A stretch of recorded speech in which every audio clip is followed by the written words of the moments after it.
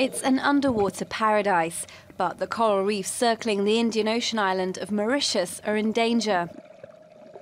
Record sea temperatures combined with a strong El Nino put these reefs at risk of coral bleaching, which could kill both the reefs and the marine life they sustain.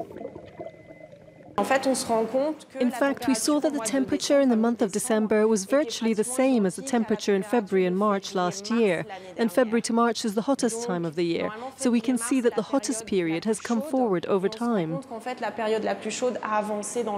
Corals rarely survive in waters above 30 degrees centigrade. And once they die, it takes years for them to regrow. The first global bleaching event was in 1998 and the second in 2010, both in years marked by El Ninos. Mauritius escaped these bleaching events, but oceanographers are worried about the coming year. If ever that phenomenon reaches Mauritius, it will take us 15, 20, 30, 40 years for us to recover.